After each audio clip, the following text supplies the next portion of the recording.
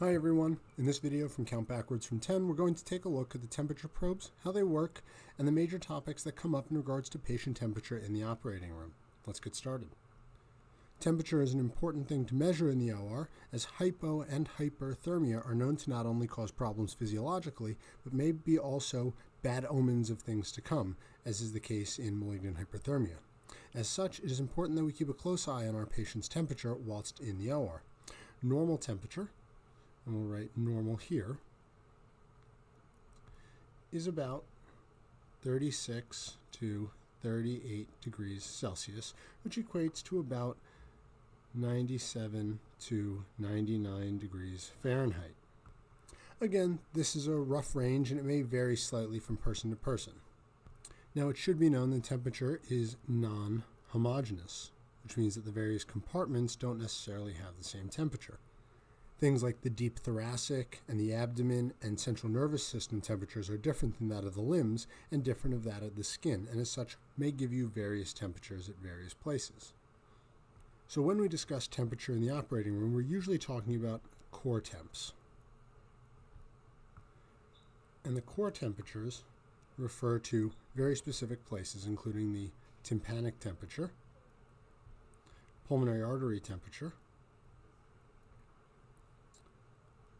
distal esophagus, and the nasopharynx. So some other temperature sites that are commonly used that you'll see, but are not quite as accurate, are places such as the axilla, the skin, and the bladder. Now the bladder, it should be known, is not actually a core temperature and is only a reliable reading when there is good urine flow. Again, good urine flow is the only time bladder temperatures are accurate.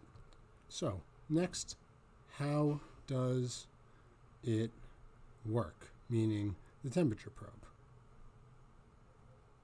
We're not going to get into too much detail with this just because it's not as high yield and we can't really manipulate it as much. There are really two types. There are thermistors and resistance sensors. And they both basically work on the same concept in that they look at either, whichever one you're looking at, either the voltage output or the resistance experienced in the metal wiring of the probe, and the computer is then able to generate a temperature based off of those things. And remember, resistance and voltages change based off of the temperature of the metal that you're looking at as a result of molecules moving in them. The faster molecules move, the harder they crash into one another, and the more often they crash into one another, thus changing the resistance and changing the voltage outputs. As I said, clinically, the way it works isn't as high yield as some of our other monitors that we can interact with because you really can't adjust your temperature probe aside from placing it in a more central place. So the next thing we should look at, and probably the most important thing here, is major temperature changes, again signified by the delta, in the OR. And really what they mean, what we're going to do about them, things like that.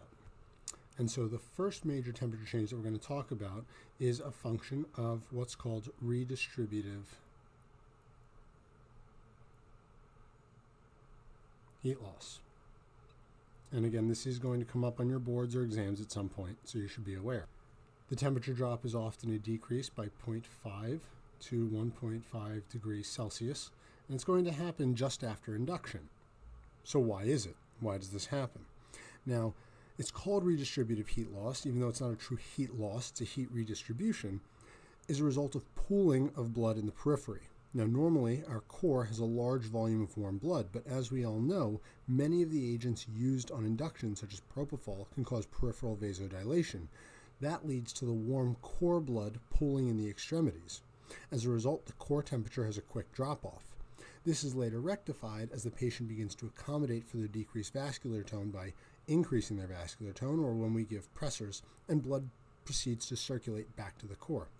Again, emphasize this will be something that you will see on your in-service exams and your boards. Now, the other major thing we have to talk about is the 3 ways we lose heat in the OR. So I know it's been a while for some people who've been out of college for a bit, but the 3 methods are 1, conduction. And this is the movement of heat via direct contact of 2 solids. The operating room example of this would be to place a warm patient on a cold table, but I don't think any of us, hopefully, have ever done that, making conduction not really a big player as far as heat loss in the OR. 2, convection, and that's the convection. Sorry for my spelling. And convection is movement of heat via fluid, which could be air or liquid. But again, in the case of the operating room, we aren't really circulating cool air over the patient that would then take heat away and then move it around. Now, bear hugger is obviously warm air, but we'll talk about that shortly, because it's not exactly convection, as the air isn't cool, moving over the patient, absorbing heat and moving away. Now, the most relevant form in the operating room of heat loss is via radiation, which is the movement of heat as a function of electromagnetic waves.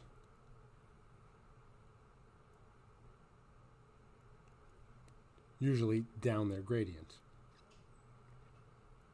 as far as heat and energy go. Now all of these are going to be down their gradient until they reach equilibrium. In this case, because the temperature of the patient tends to be much warmer than that of the surrounding room. As a result, the patient will radiate heat and energy away into the room down the gradient, with the overall natural goal for there to be an equilibrium of temperature between the patient and their surroundings. We all know operating rooms can be quite cold, so this would not be ideal. So, as a result, we aim to keep our patients warm. Keep warm. Keeping patients normothermic, of which the most common way, and I would be remiss if I didn't discuss it, is the bear hugger. And I know, or I hope you've all seen this in the operating room at some point. The bear hugger is a device that lies either on top of the patient or under the patient and has warm air circulating in it. And what this does, in part, is that it reduces the temperature gradient between the patient and their surroundings.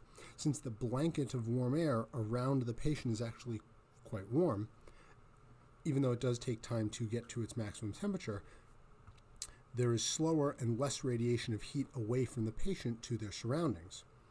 Then, once the bear hugger is left on long enough and it's able to reach its maximum temperature of 43 or 37 or whatever you set it to, it will start radiating heat away from it towards the patient, and the patient is cooler, and the patient will begin to absorb heat from the bear hugger, thus beginning to warm them. So oftentimes after placing your bear hugger, the patient will continue to drop their temperature a little bit because the hugger needs to warm up. Then once the case has gone long enough and the bear hugger has been able to fully reach its maximum temperature and start radiating heat in towards our patient, it will then help to heat them up. Now, the other way that we talk about that also will come up on exams at some point is warming the room. Warming the room. And you're going to see this a lot in burn operating rooms and pediatric operating rooms, and I've seen them get upwards of 85, 90 degrees sometimes to ensure there's a minimal radiation of heat away from the child. And this is because they're much more prone to heat loss as a result of their large body volume to surface area ratio. By warming the room, again, much like the bear hugger, you are effectively decreasing the temperature gradient between the patient and their surroundings, which would lead to a slower heat loss. Again, I emphasize the larger the gradient between two things, the faster the change will occur, and so decreasing the gradient will help to minimize heat loss for the patient. That's all for the basics of temperature monitoring. If you have any questions or topics you want covered, please write into us. Otherwise, check in for the next video.